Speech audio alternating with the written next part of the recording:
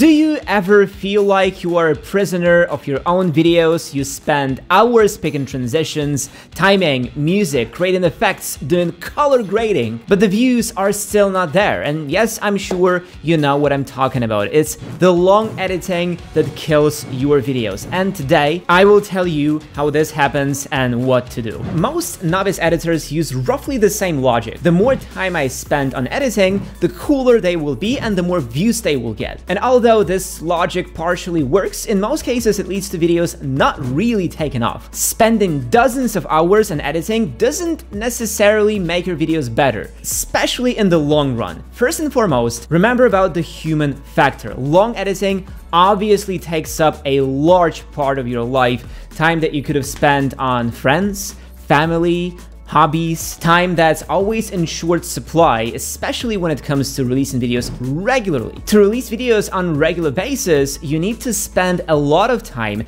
and do it consistently. But as you understand, making videos isn't just about editing, it's about the script, recording A-rolls, B-rolls, coming up with titles and thumbnails. And only after all this comes editing. How can you approach all these stages creatively and effectively if you are completely burnt out after editing the previous video? Sure, you might say something like, I'm strong and I can handle it. All I need to do is kick off the channel and then everything will go smoothly. I will hire a team and relax. Undoubtedly, there are cases when some have managed to do this on their own, but in most cases, creating your own channel is a tremendous effort, demanding all your time and all of yourself. When I started my channel, I spent at least 40 hours a week just making videos, even though I had full-time studies. And you know what? When I started spending less time on editing, the channel began to grow faster. I had more time to come up with various new ideas, and since the editing took less time, I managed to accomplish much more than before. Apart from simply having more time to create different videos by spending less time in editing,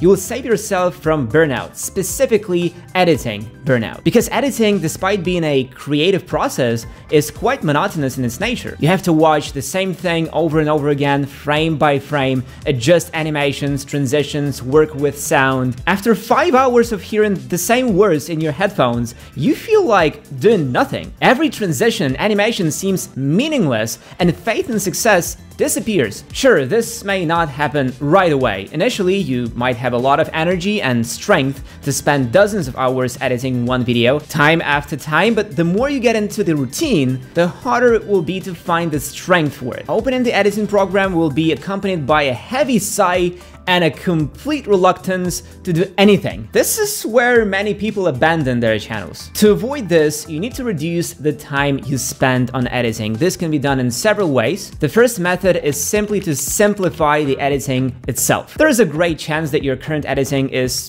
too complex. It's probably much more complicated than what's needed for your videos, especially considering your skills. So I would recommend lowering your ambitions. Try to worry less about timings, animations, transitions, and color grading. Spend that time on a few additional attempts at recording your voice. Spend that time learning to speak better and present content with more energy. Spend that time coming up with cooler and more unusual ideas. Because with a cool idea and quality presentation, simple editing becomes unnoticeable. We've probably all seen tons of exciting videos where the only editing was basic cuts and simple transitions. Editing is undoubtedly crucial, but it should never become the main selling point of your videos, the only reason to watch them. Another reason why you should reduce editing time is to meet your own expectations, because while you're sitting and editing, your expectations grow. The more time you spend on editing, the higher your expectations. It's a simple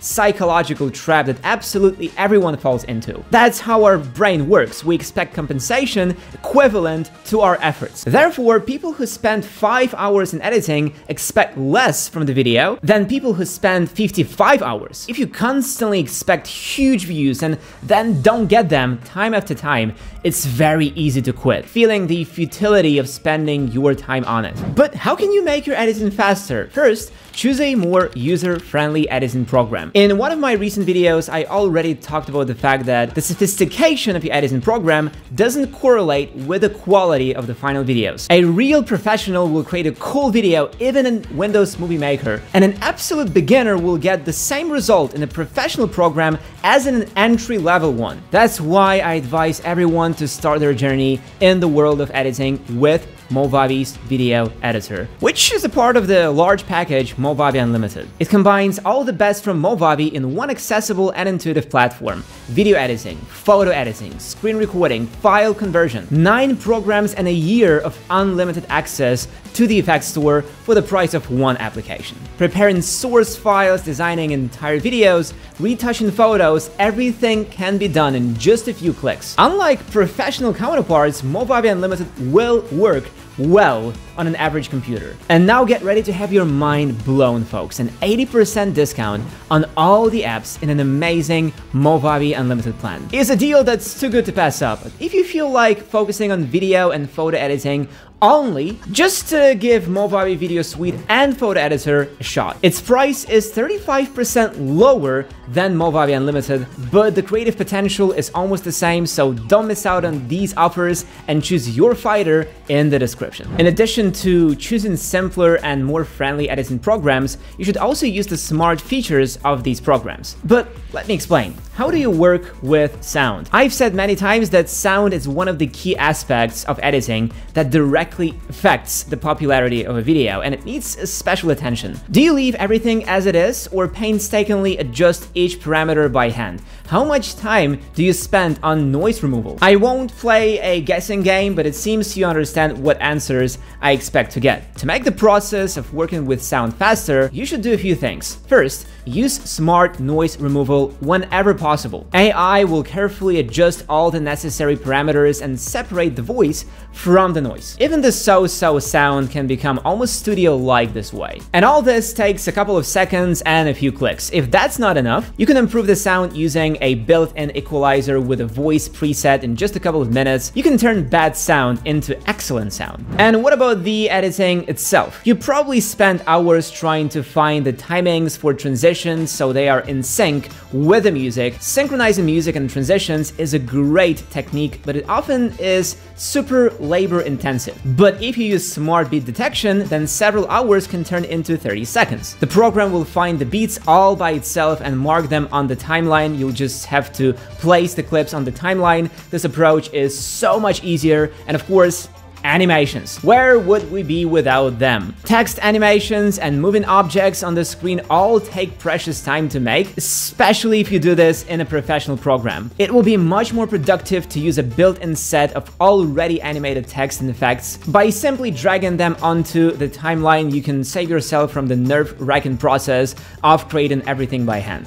I've already provided so many reasons to spend less time in editing, but the question of health always seems to slip away, and health suffers the most. Long editing is not just wasted time, it's hours of staring at the screen. To make every aspect of your editing perfect, you must really focus, which strains your eyes a lot. They start to hurt, become red, and dry out. Who needs that? Make editing simpler, faster, and don't torture your eyes. Moreover, remember this simple rule. The simpler, the better. The simplicity of editing can truly frame the idea of the video, properly show it as something really interesting. Try to keep everything in balance. If the video's idea is very boring, there are only 2 ways to combat this: an interesting narration and dynamic, complex editing. I would advise against boring topics, but if the topic is already interesting and the presentation is at least passable, there is no sense in spending a lot of time in complex, lengthy editing. It will simply go unnoticed. So as you can see, long editing leads to no good in most cases. Long editing kills your creativity,